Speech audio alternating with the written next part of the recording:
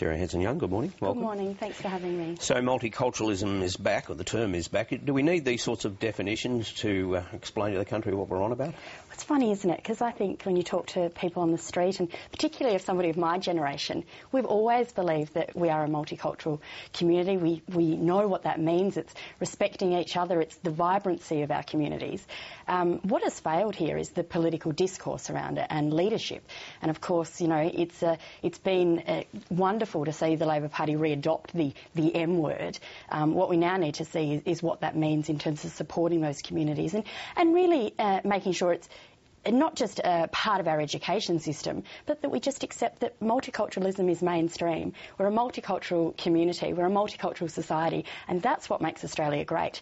And when you look back in history, we always have been, we will continue to be, and let's be proud of that. So where did it go? Why was the government reluctant to use the term for so long, and certainly during the election campaign? Yeah, look, it's I think it's really about a failure of political leadership for particularly the last decade. And we saw the cultural wars and the history wars and people wanting to make mileage for their own political gain out of this. But I think the community and people who go about their everyday business, it was never a problem for them. It's political leadership that's been the problem. Well, let's talk about this 9-year-old orphan boy. Described by one lawyer this week as a ping-pong ball. What did you make of the government's handling of that?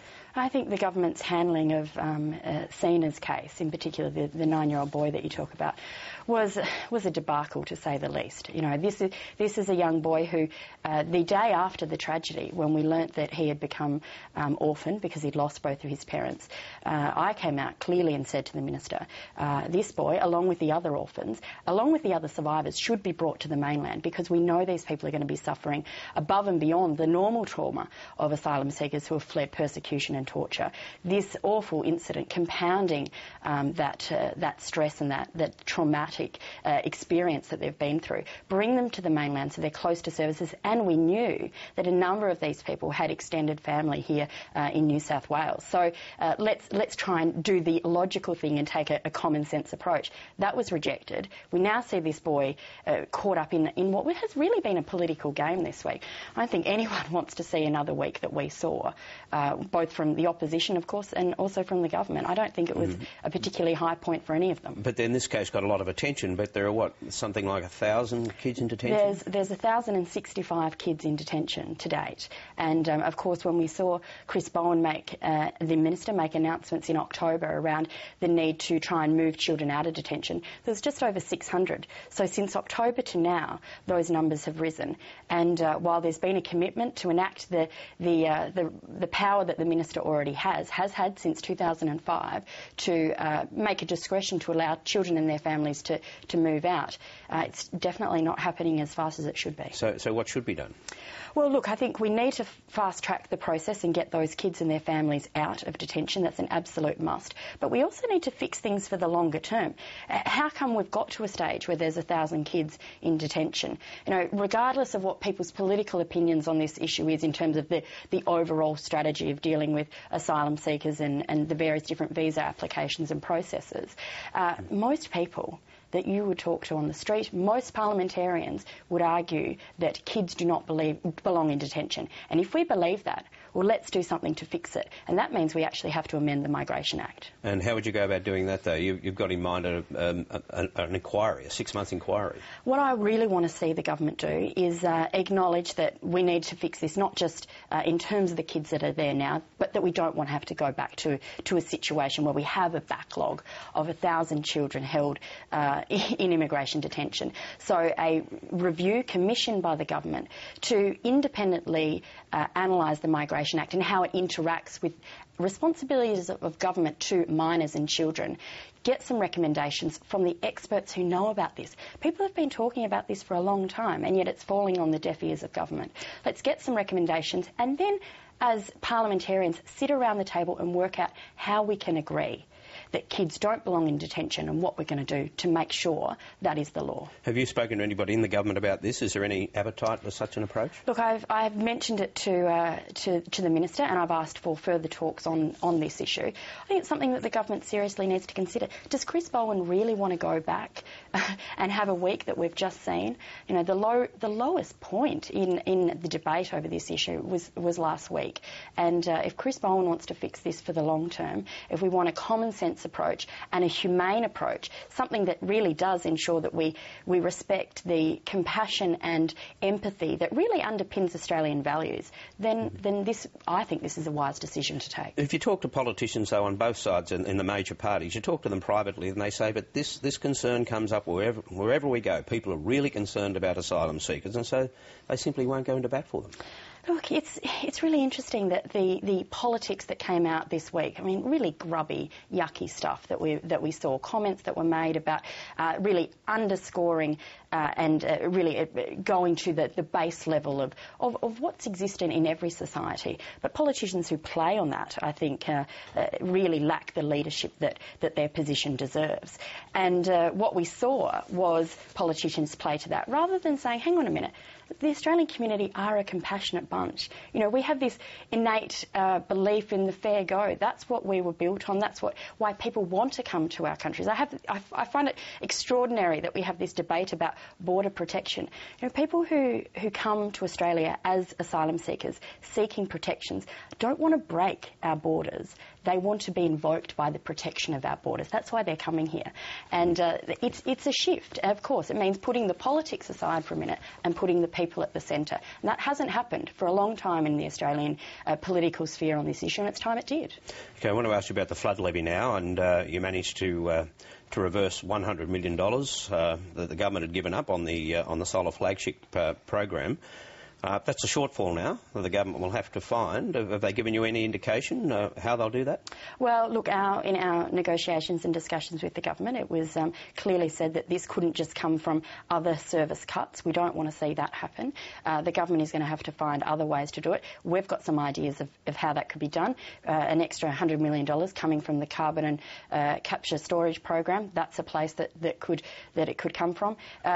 The government, my understanding, is that they will look at this in the context of designing the budget, and the government themselves has said there's other places there. We just don't want to see that come from essential services. But did they say to you that they won't come from essential services?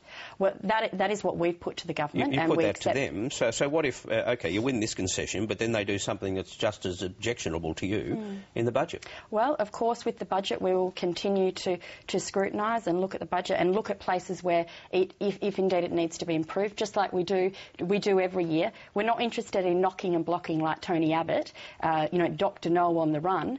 This is more about saying, OK, are there going to be areas in the budget that the government maybe doesn't get it right, or maybe they do, and we need to support that and increase that and improve it. It's about doing it responsibly, though, and until we've got the budget, it's hard to be looking at the crystal ball. But how do you do that? Because you say you won't block the budget, so how will you influence individual measures?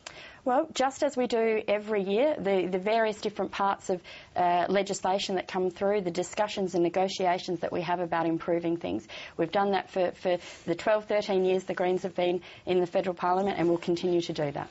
OK, BHP Billiton announced a profit this week of $10 billion. At the same time, Treasury revealed that the government had given up about $60 billion in its compromise with the mining companies on the super profits tax. Do you feel you can now go in even harder on the companies when you negotiate the carbon price with the government?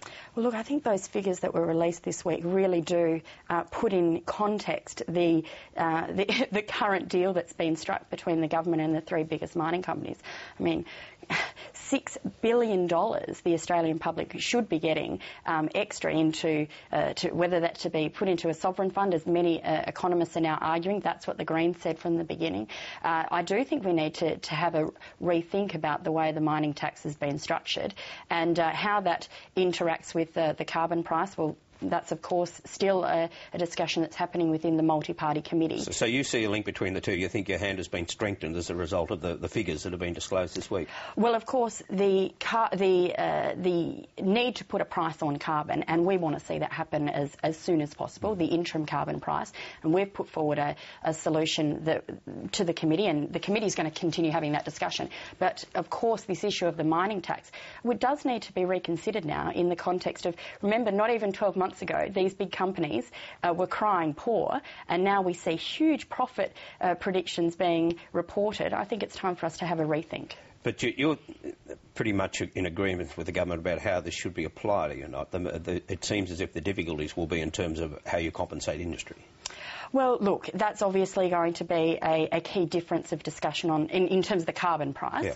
And that's something for the committee to keep discussing. And I'm confident that we will get a result. I'm confident that we can work out a way to put an interim price on carbon and start to really make a difference to reducing carbon emissions. That's what this is all about, and I'm confident that the committee will deliver. And just finally, do you ever see the day when the Greens might think again about nuclear power, given that it is one of the cleanest energy sources available?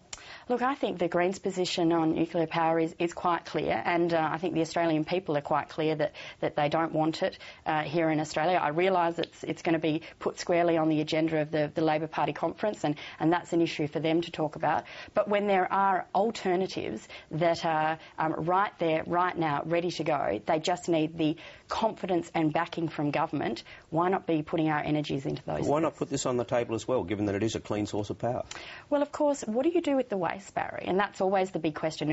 All those proponents of nuclear power can never answer the questions of what you do with the waste, and of course how you resist the temptation of that further expansion of uranium going into weapons. And they're not things that can simply be brushed aside in this debate. They're very fundamental and core if Australia was to expand those types of operations. So nuclear power never ever? Well, look, I haven't seen anyone come up with a solution of how we deal with the waste, and until we do, I don't think it's something we should be spending too much time on, because there are alternatives that are out there. The solar and thermal industries are right there ready to go. They just need the backing from government and some real certainty. Now, what we've seen over the last 3 or 4 years from this government is, while they talk about it a lot, there's that boom-bust kind of inference to the industry, and it's time we actually gave them the real backing they deserve. Thanks for your time this morning. Thanks, Barrie.